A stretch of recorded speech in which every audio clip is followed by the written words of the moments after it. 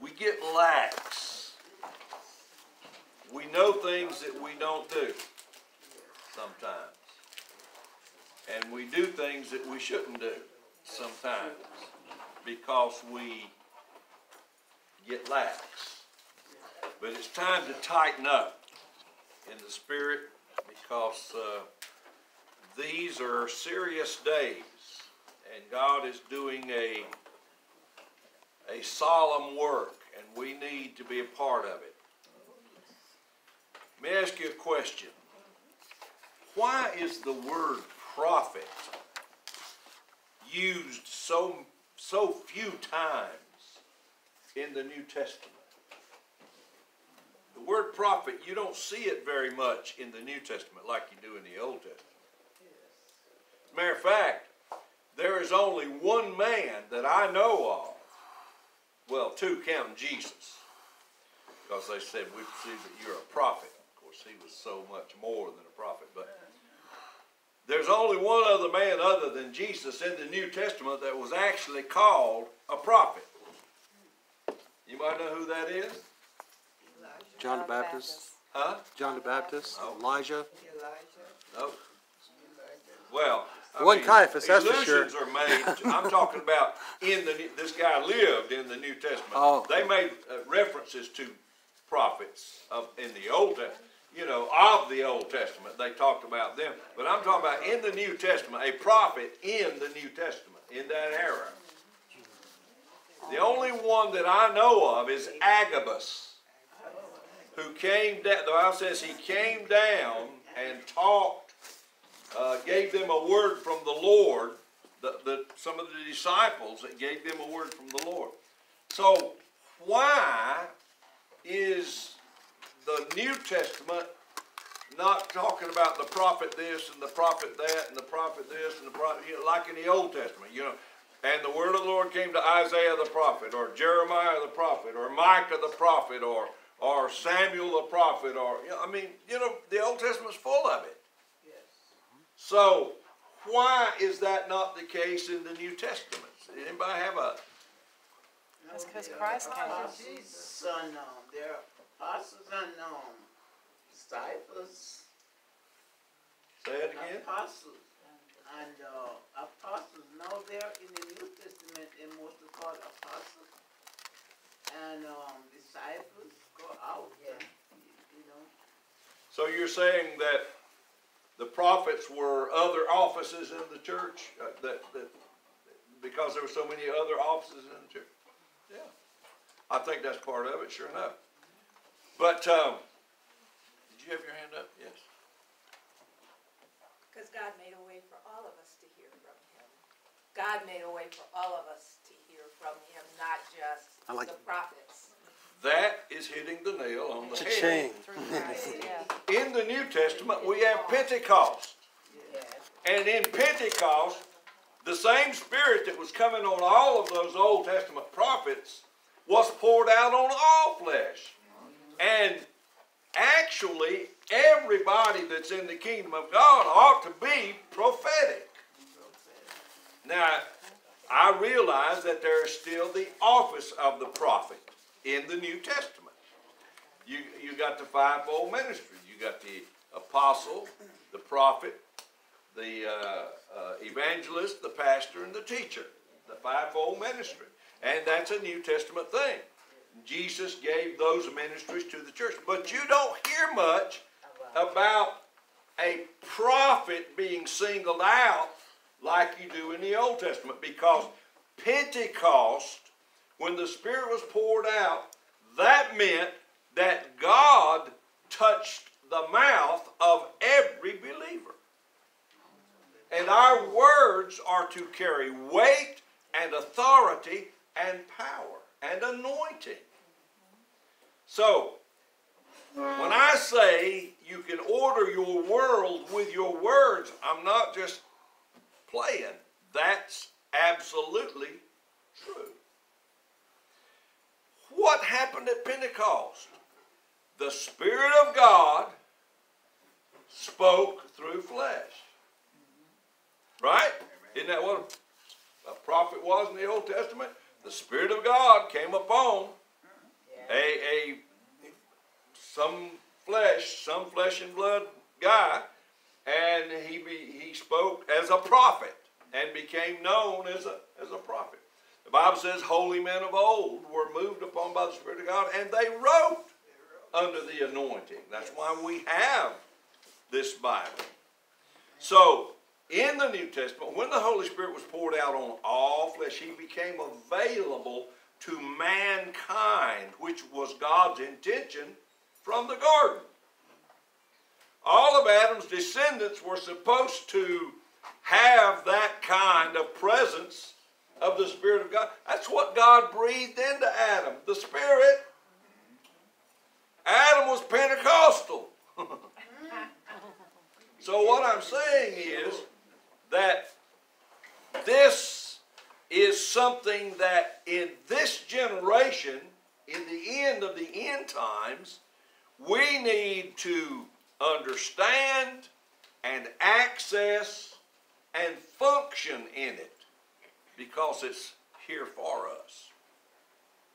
In Acts chapter 1, verse 8, the Bible says, "You shall receive power after the Holy Ghost has come upon you." What power? The Holy Ghost. Holy Ghost power, okay. No. And yes. Yes and no.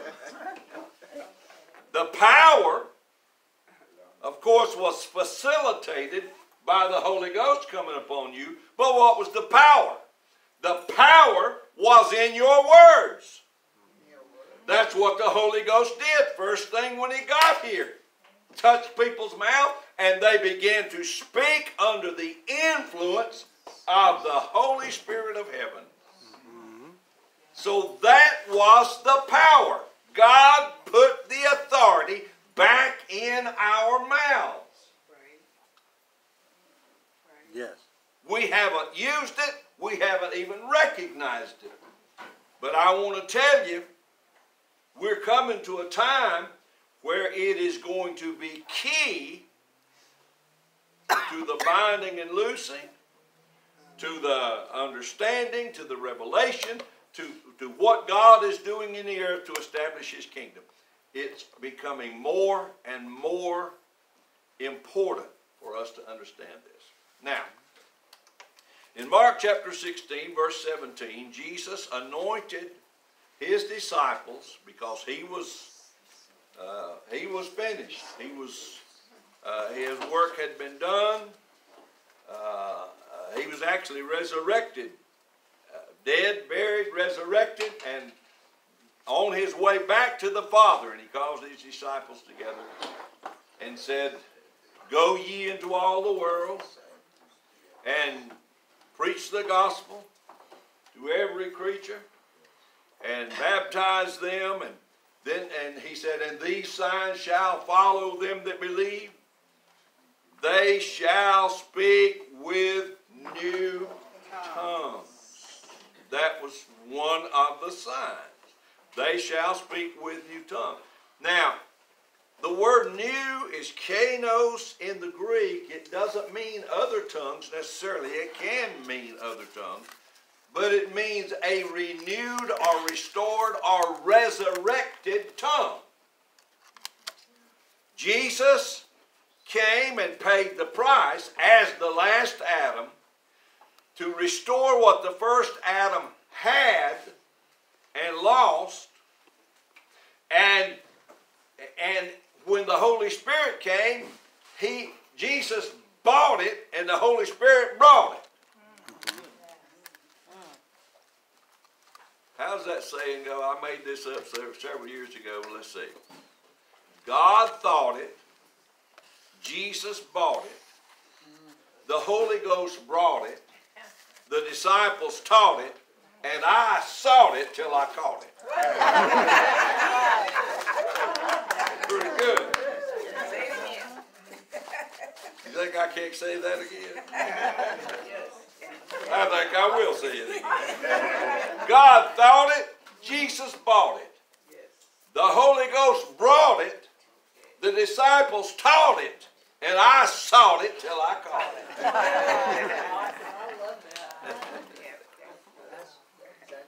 So, what the Holy Spirit did was act on the finished work of Jesus Christ and everything that He purchased, and He brought it in Himself on the day of Pentecost, and it was released back into mankind. You see that?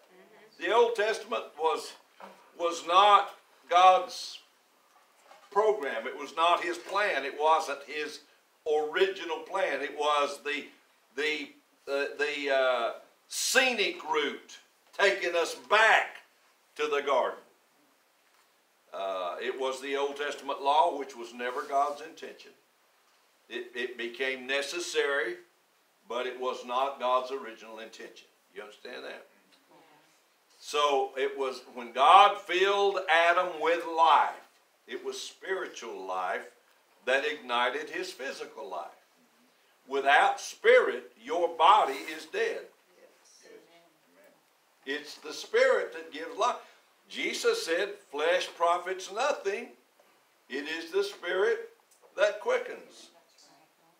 So, when the Holy Spirit came, He brought life back to humanity and put power back in man's mouth.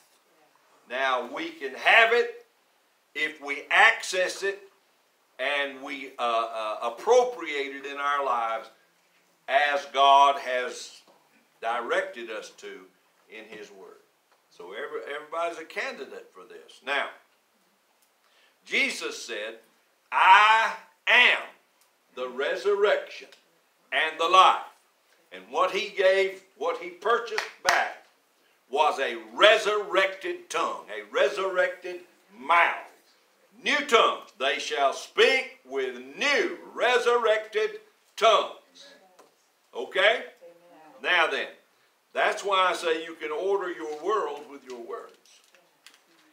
Now, Jesus in 10:10 of John says, the thief comes to steal, kill, and destroy.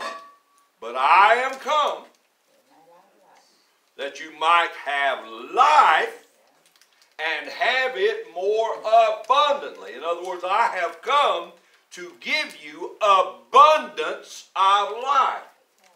How are you going to do that, Jesus? He bought it. He paid for it. He resurrected to enforce it. And He sent His Spirit and brought it to you. Delivered. He delivered it to you. That's service. So it is yours. It is mine. It is ours. We live far beneath our privilege. That's a general rule. Because we don't do what we know. Now, Jesus said, the words that I speak are spirit and they are life. Most people just speak words of flesh and death. Because the law of sin and death lives where the flesh lives. The law of the Spirit of life in Christ Jesus lives where the Holy Ghost is. You understand that? So if the Spirit of God is in you, He is the Spirit of life. Now then, Jesus said, my words are spirit and life. He was the last Adam. Adam's words were spirit and life.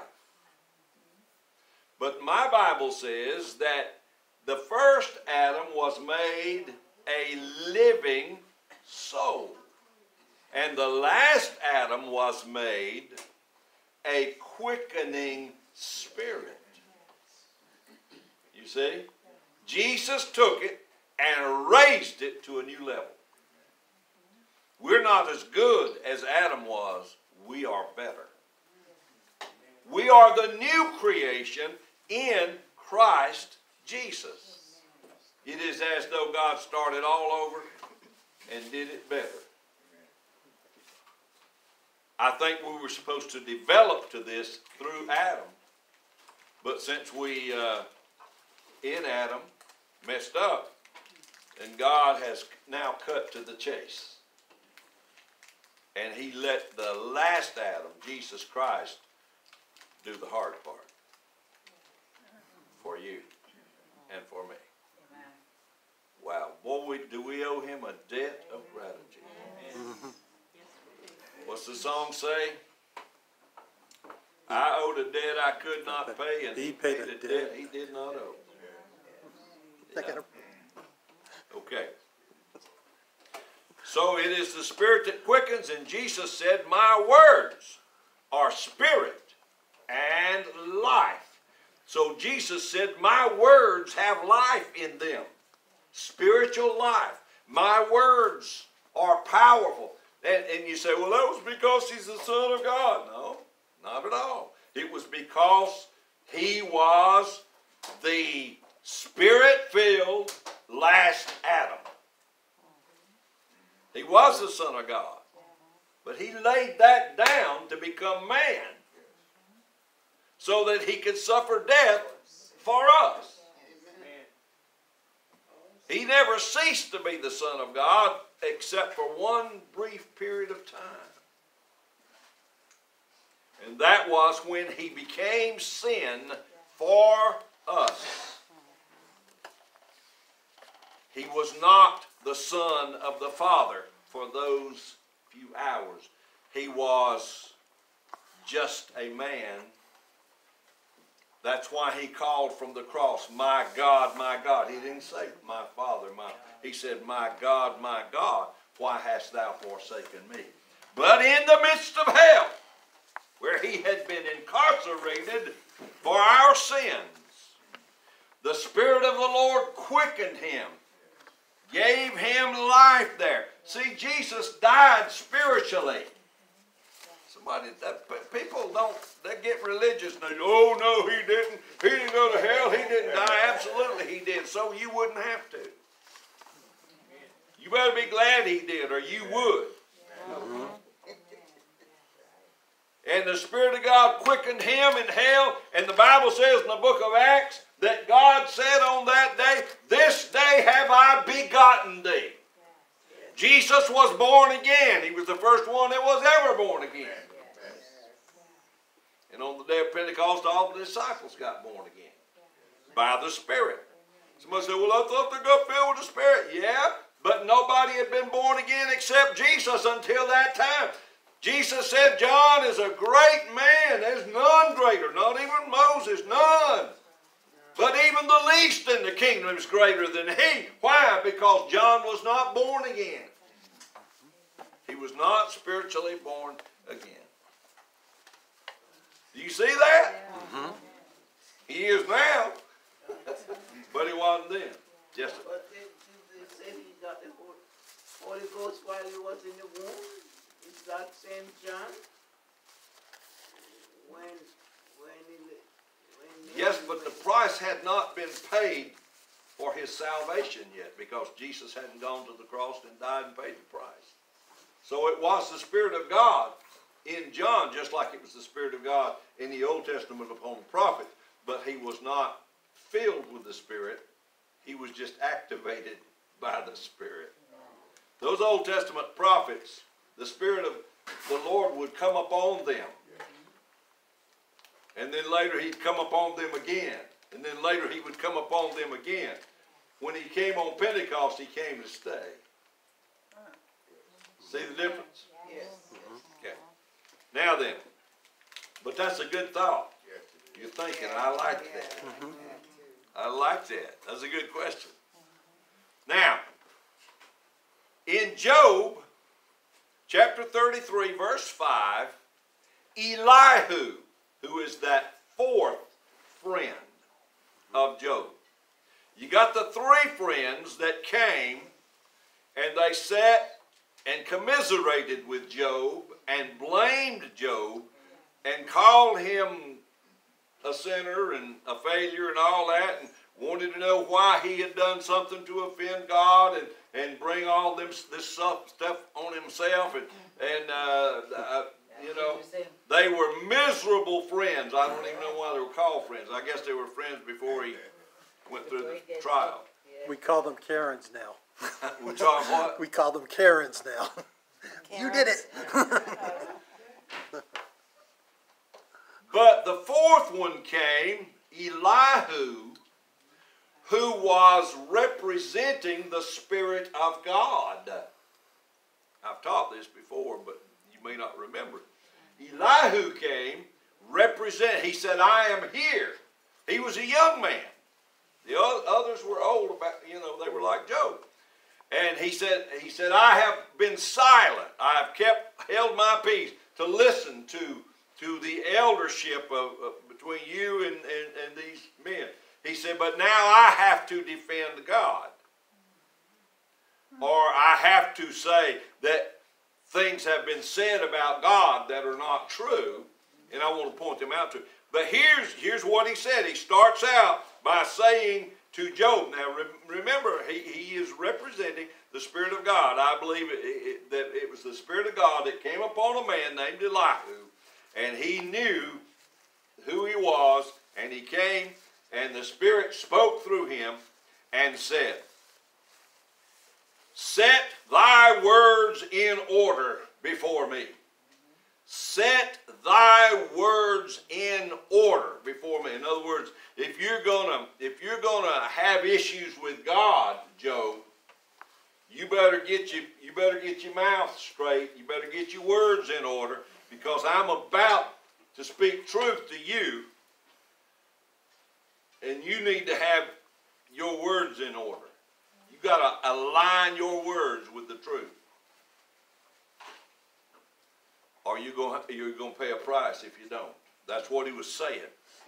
But I want to take those words here, and I want to lift them to us today.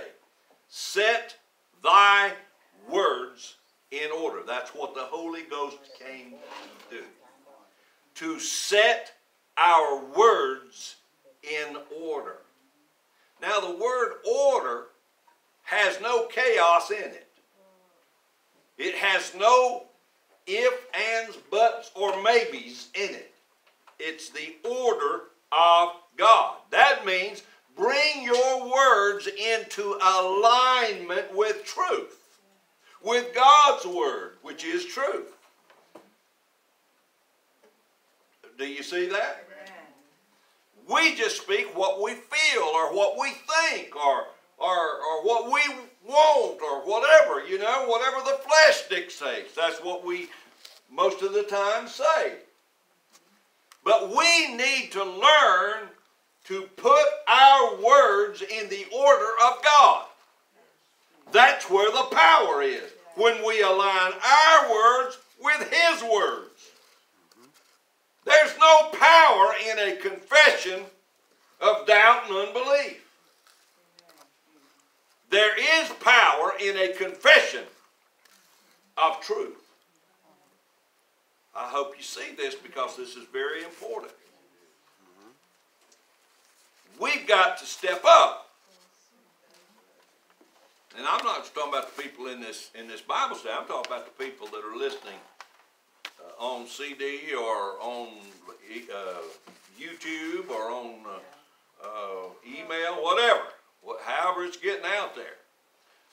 We have to step up. Now, in Hebrews chapter 3, or chapter 11, verse 3, the Bible says, through faith we understand that the worlds were framed by the Word of God, so that things which are seen were not made of things which do appear. Now, I want to back up, and as I have done a time or two in here, I want to show you something. I believe the translators put the comma in the wrong place in translating from the original manuscripts. I believe it should read like this. We understand that the worlds through faith were framed by the Word of God, so that things which are seen were not made of things which do appear. You just change through faith from the beginning to about the middle there, because God has faith in His own words. That's what this scripture is saying. God's faith in Himself. He knows who He is. He knows the truth. And we understand that the worlds, didn't just say one world, said worlds. That means the heavenly world, the spiritual world, the earth world, even in the regions of hell. Satan wouldn't have a place if God hadn't made it. Satan just twisted it, perverted it, but it belongs to the Lord. Even hell belongs to the Lord, but He didn't make it like it is. That's the devil's business. He did that. He twisted it. Now, we understand that the worlds, through faith, God's faith, were framed by the words of God, so that things which are seen, everything tangible, were made by things which are not seen, things that don't appear. Words. Words can be heard, but they can't be seen unless you write them down. Right. You understand this? Yes. So that scripture is telling us that God framed the worlds with His Word. And He had faith in His words. That's what made them work. God has confidence in Himself. I mean, who else is going to have confidence in?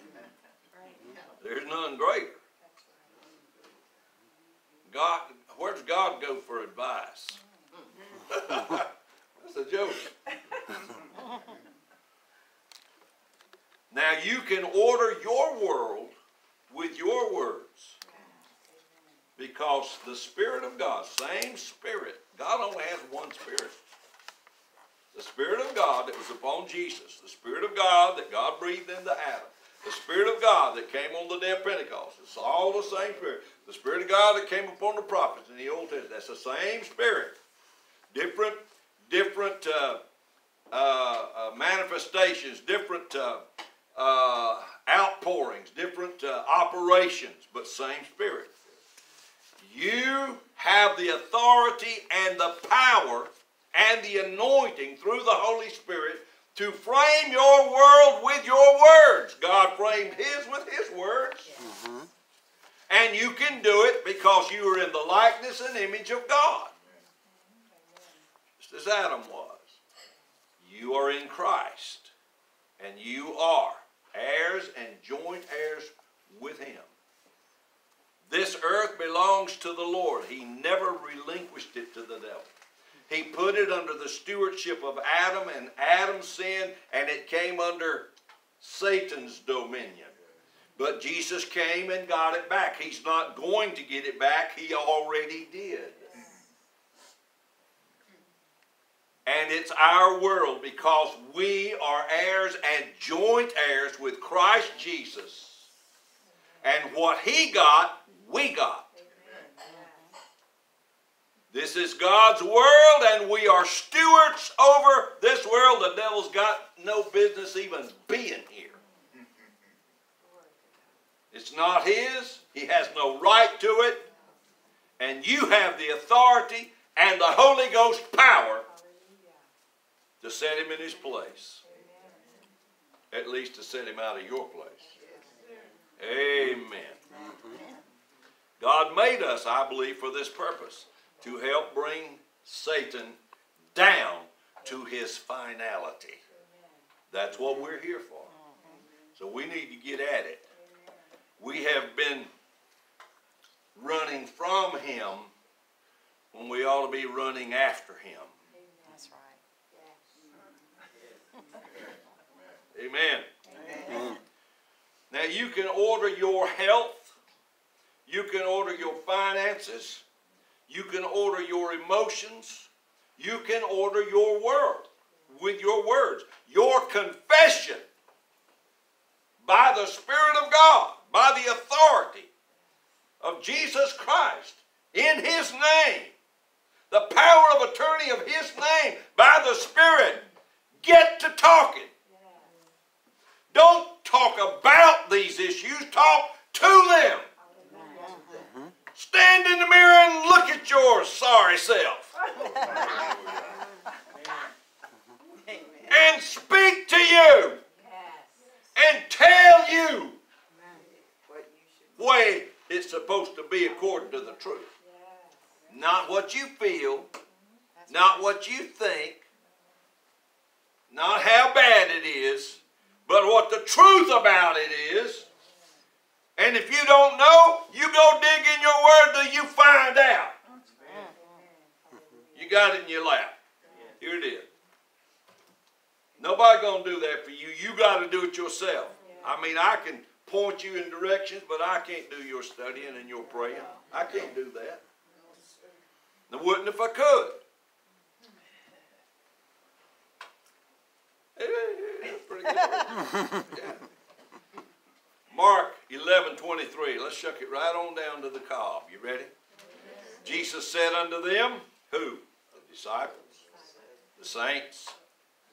Have faith in God.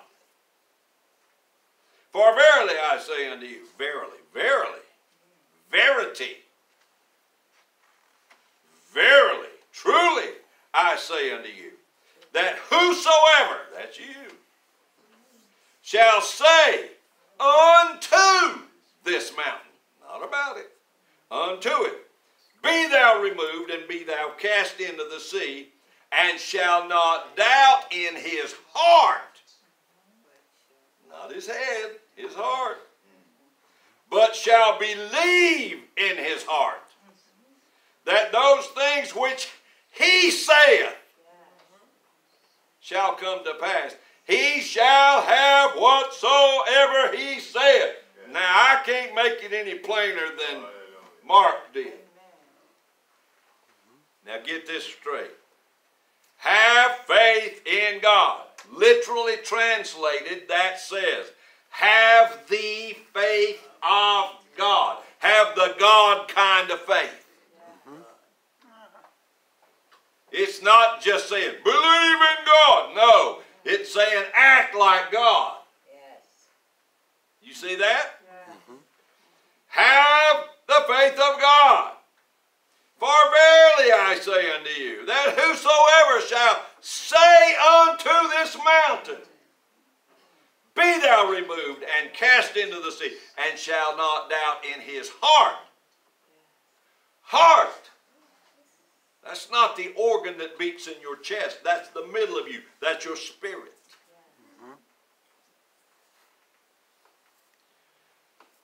Don't doubt what you say if you're saying the truth. Now, if you're talking a bunch of gibberish, you can doubt that. But when you say what God says, don't doubt it. Your brain may go tilt. I don't understand it. That's not logical. That's not reasonable. You know, doubt. This doesn't say that you might not have doubt in your thoughts. It says in your heart, where you really live, in your heart. Don't you doubt there. There's a correlation between your heart and your mouth. It's the best statement I've made right now all day. He's talking about moving mountains here. Mountain moving. And he's not saying, pray and ask God to move it. He's saying you do it. Jesus is the one saying this, y'all. He ought to know. He spoke to fig trees and to fish. He spoke to storms. He spoke to the dadgum ocean. And the wind. Why? He's the rightful heir. It's his. He's the steward over it. It's supposed to cooperate with him. And it's supposed to cooperate with you. But we talk about how bad it is and how awful it is and how it's not like it used to be and this and that and the other. Get your words in order. Somebody said, well, you just teaching that positive confession. Well, I ain't preaching a negative one. That's right. And I'm not just preaching a positive confession. I'm preaching, confessing the truth. If it ain't the truth, don't let it come out of your mouth. Amen. Okay, here we go. You must know who you are just like God knows who He is. You're in His image. You got to have confidence in your relationship with God. You know, my mom and dad were, I couldn't have had a better mother and father. I am part and parcel of who they are. Their genes and chromosomes are in me. I don't doubt that. I know. And look, I know who they were. And because I know who they were, I know who I am. That's right. Same thing with my Heavenly Father. I know who He is. That makes me know who I am. Spiritually, I know who I am. And I've got confidence in my relationship with Him. I am His child. I won't doubt that for a millisecond. I'm His child. I'm in His likeness and in His image. Because that's what He made me to be, and I've been born again into it. I may not look like much, but I am. And I know who I am. I also know who I'm not. Right. I won't say most, some preachers waste a lot of time trying to be somebody else. That's true. I learned a long time ago, I can't preach like that one or this one over here, and I can't teach like this one or that one. I just got to be me. I'm the only me. I'm the best me God's got. That's right. And because I know who I am, I do what I do.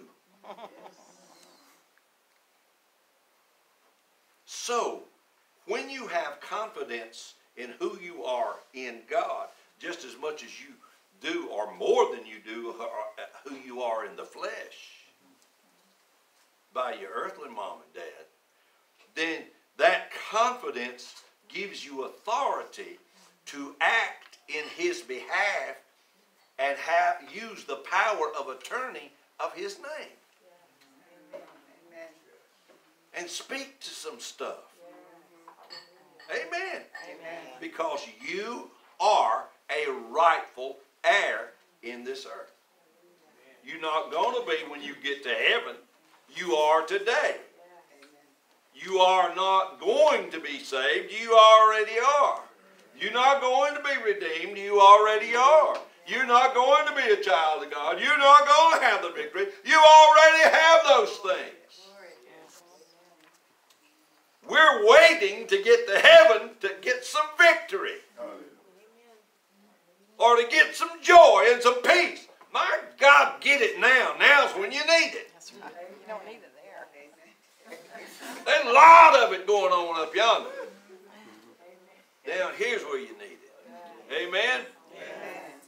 Stop empowering your enemy. Stop empowering him. Well, how have I been empowering him? With your mouth. Listen, holy angels will not help you with a bad confession. But unholy spirits will. That's right. Okay, now, I think I need to say that again. Holy angels will not help you with a negative confession. But unholy spirits will. They'll see to it that it comes to pass for you. Well, I just don't feel like I'm able to do it. Put your hand right here and choke yourself. Bite your tongue. Something. That's right. Quit confessing your feelings. Confess the truth. Because the truth will change your feelings. Your feelings are never going to change the truth. Amen. Joshua chapter 1 verse 8. Old Testament, but look to what God says. This book of the law. You got one right there in front of you.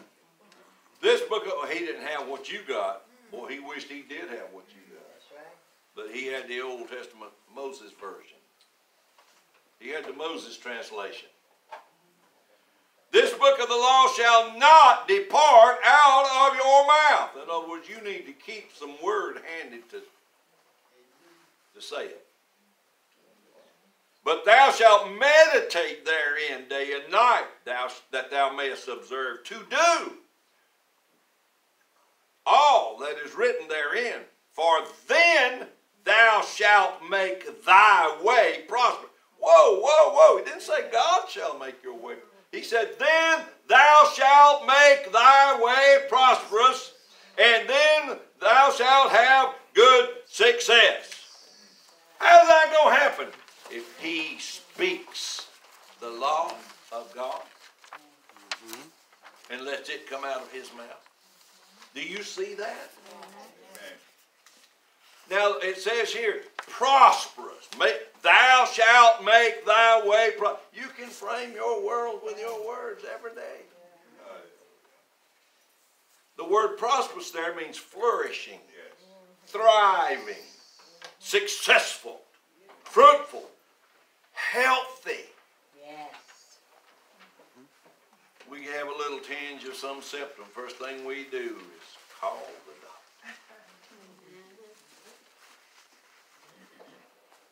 Because that's how you've prioritized the way you think. The very first thing that we ought to do is take it to God. And we ought to find out what he says about it, because he is the great physician. Yes. Amen. Remember that little lady in the scripture Amen. that was internally bleeding? Yes. She had spent all of her money on doctors. Every time. There's a lot of people doing that today. Yes. Oh, yes. And was nothing better. And not only was she not better, she was worse. Worse. So what was all that money spent for? What did it buy? Nothing. It bought their Mercedes, probably. Yes, right. The medical profession these days, by and large, is not trying to get you Well, cured. That's right. It's trying to maintain you. Give you prescriptions, and help your symptoms as much as we can. We'll perform surgery on you and drain what little's left in your pocketbook and drain your insurance money as well. Then we can't guarantee anything, Yeah. because you might actually be worse after you have that back surgery than you were before you had it. But we'll try.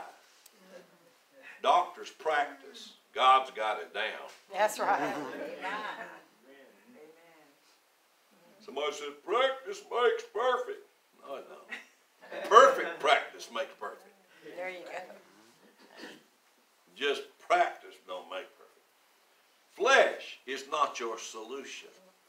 Your job is not your source. Your salary is not your source.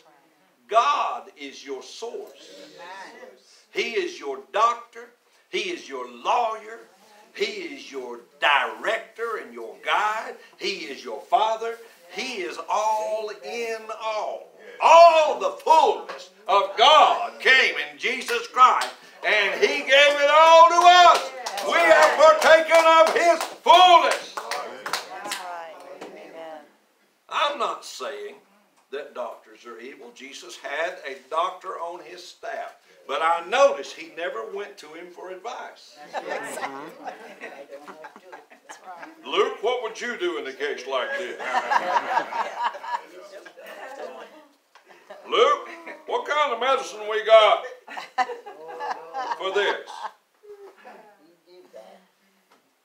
Doctors Believers are not the enemy, or at least they're not supposed to be, unless they get weaponized Right. against us by the enemy. And that has happened some. Yes, a lot, actually. But I want to tell you, you are more in charge of your life than anybody else is. And you control your own destiny in Christ Jesus with your confession. What you say is what you get. What you say. You know, and I listen to Christians sometimes. I don't say anything, but I listen to what Christians say. And it's just a spew of, oh, I'm hurting here and I'm hurting there. And this is not good. Oh, and the doctor says, oh, and I want to tell you it's never been this bad before. Oh, and I did. Amen. You have what you say. You just keep talking about it. Go on, and it'll perpetuate in your life. That's right. Amen. For God's sake and for your sake, go to the Word of God and find the confession that you need to be making over your health and over your finances and over your life. Amen. I'm not mad at anybody. Well, let me rephrase it. I'm mad at the devil. Yes, Right. I'm not mad at you. I love you. Amen. If I didn't love you, I wouldn't take the time to be prepared to tell you the truth every week. Amen.